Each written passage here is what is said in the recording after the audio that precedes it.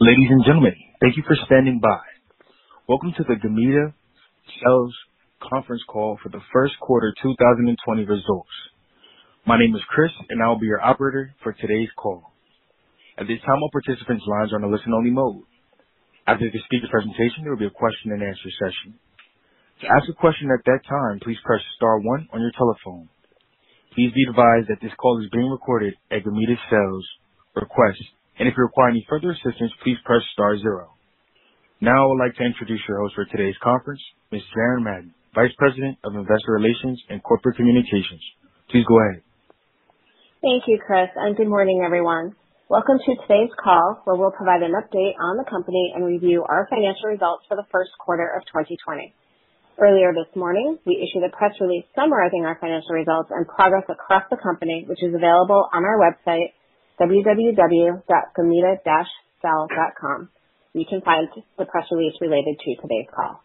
Here with me on our call today is Julian Adams, Chief Executive Officer, Ronit Simantov, Chief Medical Officer, and Shai Lankry, Chief Financial Officer. Following our prepared remarks, we'll open the call for Q&A. During this call, we may make forward-looking statements about our future expectations and plans, including clinical development and commercial objectives, the therapeutic potential of our product candidates, our operational plans and strategies, and projected operating expenses and cash runway. Our actual results may differ materially from what we project today due to a number of important factors, including the considerations described in the Risk Factors section of our Form 20-F and in other filings that Gamida Cell makes with the SEC from time to time. These forward-looking statements represent our views only as of today, and we caution you that we may not update them in the future, whether as a result of new information, future events, or otherwise. And now, I'd like to turn the call over to Julian Adams. Thank you, Jaren, and thanks to everyone for joining us this morning. At Gamida Cell, we are committed to finding cures for patients with blood cancers and rare, serious hematologic diseases through the development of next-generation cell therapies. Last week, we were thrilled to announce that the global randomized phase 3 study of omidubicel, our most advanced product candidate, met its primary endpoint with a high degree of statistical significance. We are also making strong progress with GDA-201, our investigational expanded natural killer, or NK cell therapy, with the potential for both hematologic malignancies and solid tumors. Additionally, we announced a $60 million follow-on earlier this week, which is expected to close today. As we have experienced minimal impact due to COVID-19 today, so we have made significant progress so far this year as we advance our programs. Starting first with omidubicel, last week we reported positive, highly significant top-line data from our global randomized phase 3 clinical study of omidubicel in patients with high-risk hematological malignancies in need of a bone marrow transplant. The data demonstrated that omidubicel resulted in a significant reduction in time to neutrophil engraftment, a key milestone in transplant recovery. These data exceeded our expectations and were very consistent with our results from our phase 1/2 clinical study. These data underscore the potential for omidubicel to create a new standard of care. Based on the results of the phase 3 study, we are confident that omidubicel could serve as a graft for any patient in need of a bone marrow transplant.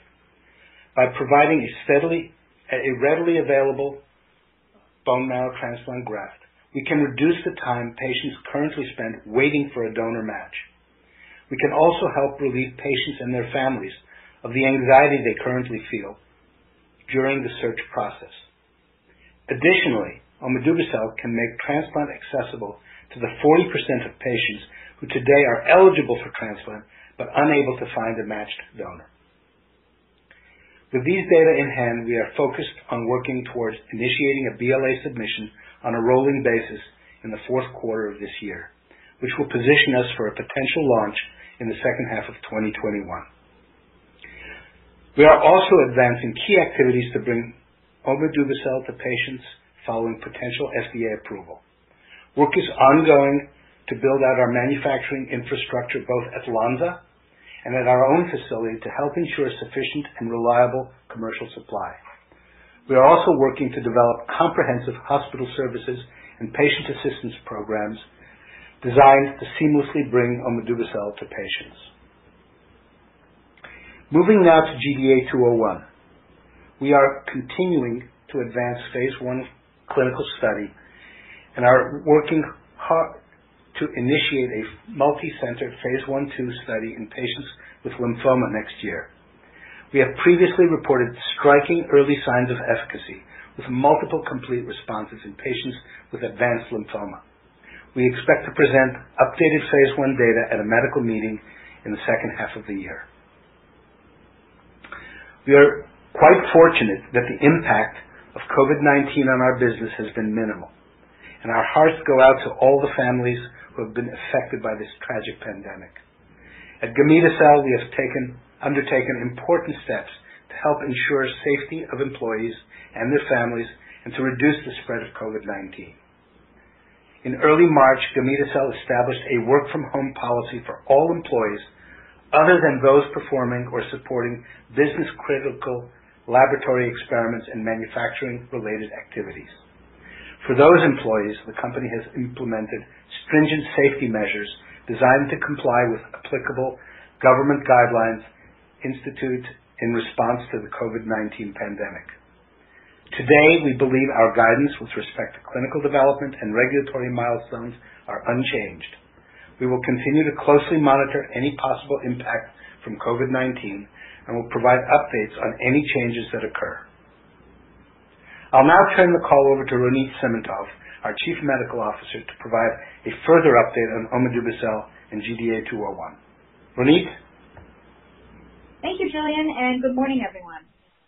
As Julian noted, last week we reported positive top-line data from our phase 3 study of omidubicel.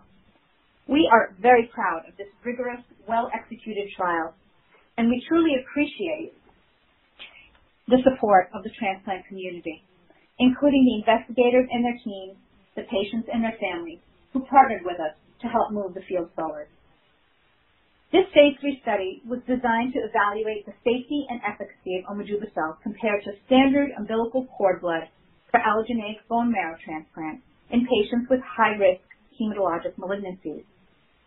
Demographics and baseline characteristics were well balanced across the two study groups, and the primary endpoint results represented an intent-to-treat analysis of all 125 randomized patients. The primary endpoint was time to neutrophil engraftment, the key milestone in recovery from bone marrow transplant, signifying how quickly the stem cells the patient received became established and began to make healthy new cells. We strictly defined engraftment as achieving an absolute neutrophil count of greater than or equal to 500 cells per microliter on 3 consecutive measurements on different days, with subsequent donor chimerism. Neutrophils are infection-fighting white blood cells, and chimerism is genetic evidence that the donor cells have engrafted.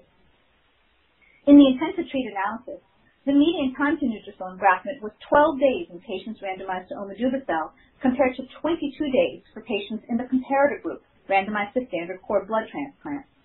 The p-value was less than 0.001. Importantly, this was a clinically significant difference because faster engraftment is associated with fewer infections and shorter hospitalizations, which is meaningful for patients, physicians, and the hospital. These data were consistent with our phase 1/2 study, where we reported a median time to engraftment of 11.5 days for patients who were treated with omidubicel, compared to 21 days for a historical cohort of 146 patients treated with standard cord blood. These data also compared favorably to the time to neutrophil engraftment that has previously been reported in other studies for other transplant modalities, where we have seen data ranging from 16 to 21 days. We remain blinded to individual patient outcomes, and data on additional endpoints continue to be collected as they mature. Secondary endpoints include time to platelet engraftment, infections and hospitalizations, and additional endpoints include graft versus host disease, immune reconstitution, and survival. We expect to present the data at a medical meeting at the end of the year. We're also evaluating omidubicel in an investigator-sponsored phase 1/2 study in patients with severe aplastic anemia, a rare and life-threatening blood disorder. Last year, we completed the first cohort of this study, which showed that all 3 patients successfully underwent a bone marrow transplant consisting of omidubicel plus a haploidentical stem cell graft. Currently, patients are being enrolled into the second cohort, which is designed to evaluate omidubicel as a standalone graft. We expect to report additional data from this study in the second half of this year. In addition to omidubicel, we are also advancing our second cell therapy program, GDA-201, a natural killer-based therapy. The ongoing study in patients with non-Hodgkin lymphoma and multiple myeloma is designed to assess the safety of GDA-201 in combination with monoclonal antibodies and to determine the recommended phase 2 dose. We have already achieved our phase 1 objectives, and as additional patients are enrolled, we continue to be very encouraged by the safety and activity observed. In February, an abstract was published in conjunction with the European Society for Blood and Marrow Transplantation, or EBMT, annual meeting, which was to take place in March, but was subsequently postponed due to COVID-19. These data included 11 patients with non-Hodgkin lymphoma and 14 patients with myeloma. I'll briefly review the data in lymphoma. Among the 11 patients with non-Hodgkin lymphoma, 7 achieved a complete response and 1 patient achieved a partial response. While this is a small data set from a single site, the activity observed in these heavily pretreated patients, including those with diffuse large cell lymphoma, compares favorably with responses observed in other studies, including early studies of CAR T therapy. We also continue to be impressed with the safety profile of GDA-201. In 25 patients, there were no dose-limiting toxicities and no GVHD, and importantly, no neurotoxicity observed. With the primary objectives of the study complete, we have an opportunity to evaluate the duration of response and to ask additional questions to inform future development plans. For example, we have successfully retreated patients with GDA-201 without lymphodepletion. In multiple myeloma, we are evaluating the addition of pomalidomide to the regimen, which may provide better activity than elotuzumab with GDA-201 alone. In summary, we are very excited about the potential of GDA-201. We expect to report additional data in the second half of 2020, and we are advancing the activities required to enable the initiation of a multi-center phase 1/2 study in patients with lymphoma next year. With that, I will turn the call over to Shai to review our financial results. Thank you, Renate, and good morning, everyone. As Julian mentioned, we are pleased to close our $60 million follow-on offering today, which importantly strengthens our runway into the second half of 2021. Now, I will review our 2020 first quarter financial results. As of March 31st, 2020, we had total cash equivalents, and available for Social Security of $40.3 million compared to $55.4 million as of December 31st, 2019. The $40.3 million exclude approximately $60 million gross proceeds from the follow-on offering, which we expect to close today. Research and development expenses for the first quarter were $7.9 million compared to $7.3 million for the same period in 2019. The increase was primarily due to clinical activity relating to the advancements of GDA-201, offset by grants received from the Israel Innovation Authority. Commercial expenses were $1.5 million for the quarter compared to $1 million for the same period in 2018.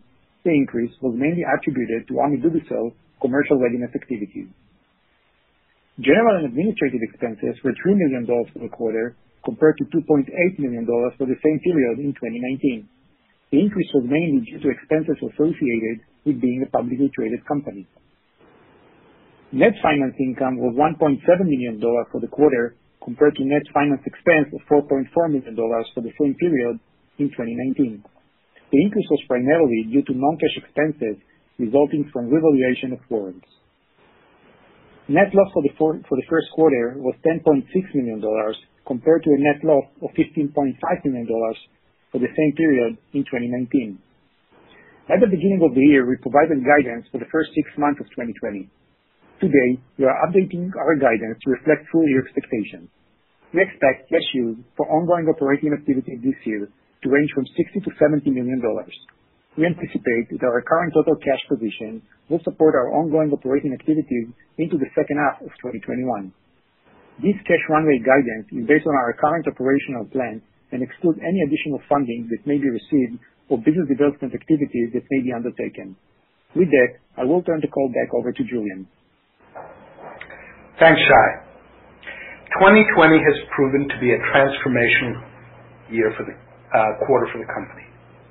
The phase 3 data further de-risk omadubicel and provide us with an important opportunity to bring a potential cure to patients in need of a bone marrow transplant. We look forward to reporting the data from the phase 3 study, including secondary endpoints in the second half of the year. At the same time, we are focused on critical activities, including filing our BLA and ensuring commercial readiness as we look toward the potential launch of omadubicel in 2021. With GDA-201, we have a highly active clinical development candidate in an area of science that is increasingly recognized as holding potential to further transform how certain cancers are treated. We have a strong team in place committed to delivering the next generation of cell therapies to patients and look forward to further updating you on our progress. Now, we will open the call for questions. Operator? Thank you. And as a reminder, to ask a question, you need to press star 1 on your telephone.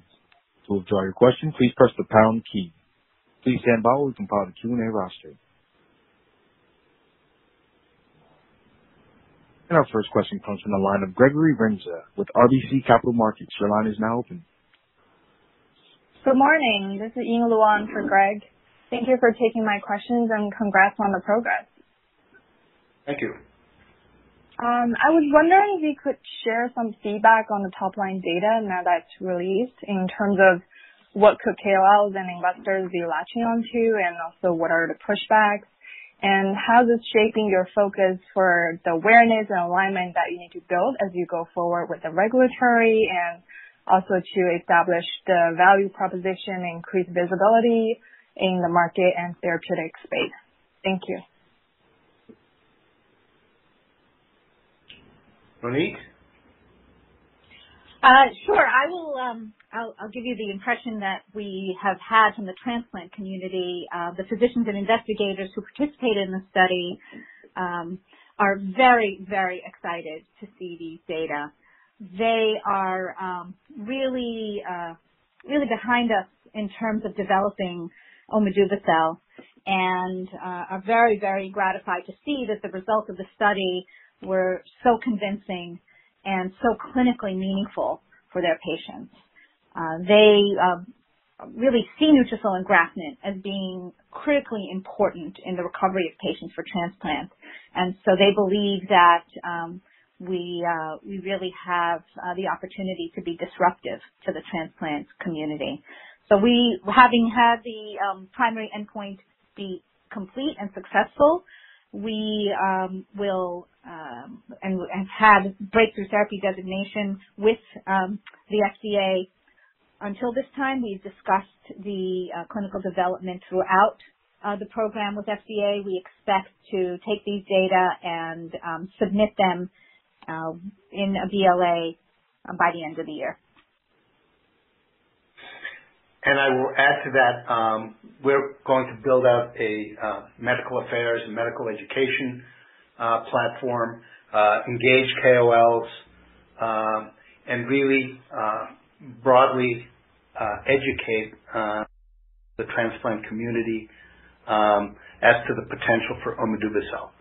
And this will be done in conjunction with both the clinical department and the commercial group to prepare the market and the commercial group to prepare the market for omadubicel's potential launch next year.